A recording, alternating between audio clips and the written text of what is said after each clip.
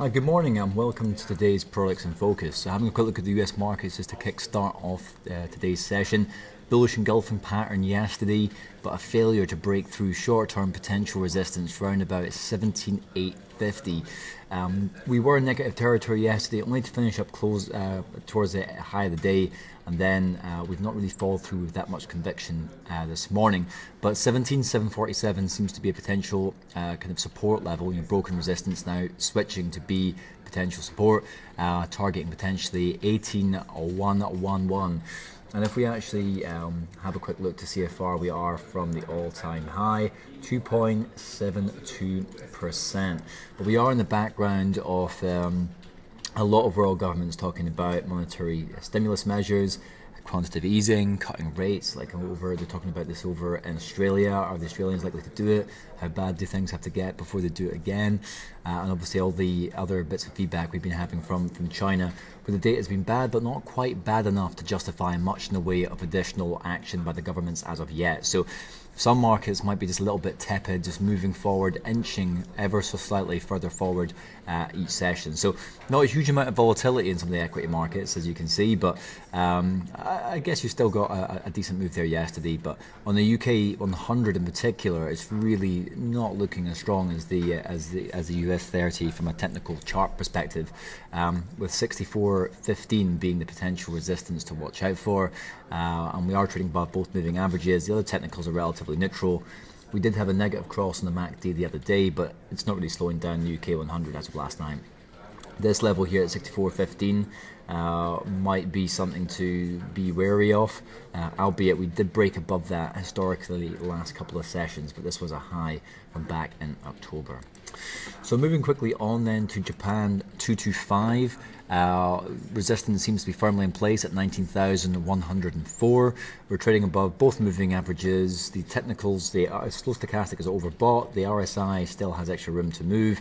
We are seeing a decline in the histogram and the MACD.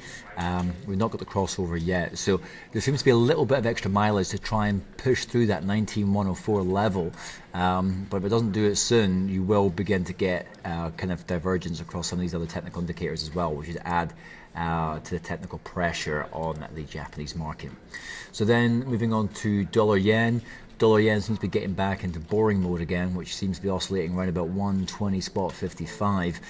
A similar pattern to what we saw throughout half of August and September and most of October.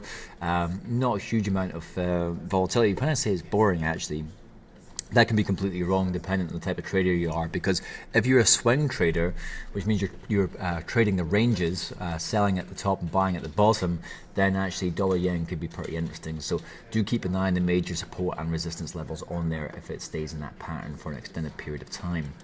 So looking at West Texas crude, 45.85 has been the level for at least the last 5 sessions. Other technicals are beginning to flatten out now.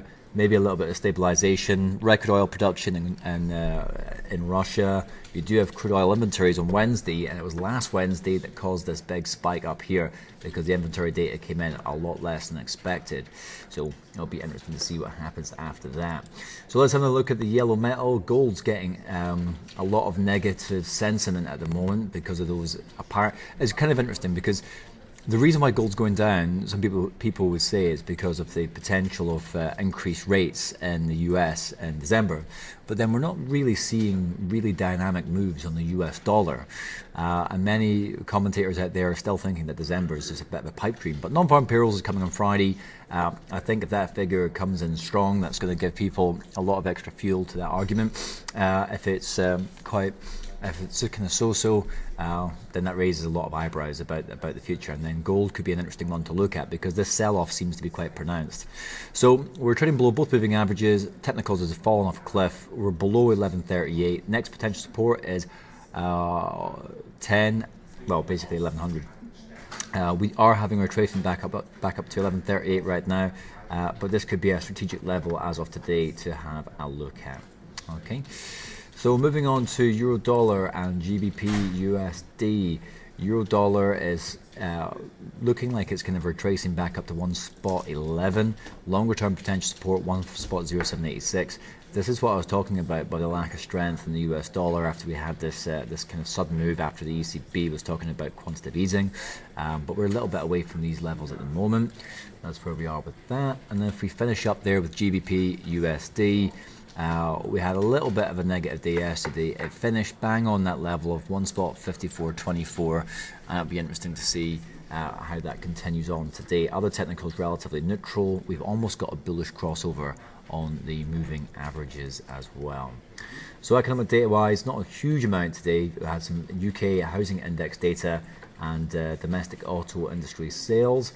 Wednesday brings a whole host of additional PMI data from markets served, and then we have ADP private payrolls, trade balance, more PMI for the US, and of course those crude oil inventories. And don't forget about non-farm payrolls on Friday. If you want to sign up to our analyst debates webinar, go to support, then go live trader events and join Michael Hewson and Colin Trakinski as they talk about the non-farm payrolls figure live as it happens, the before and the after.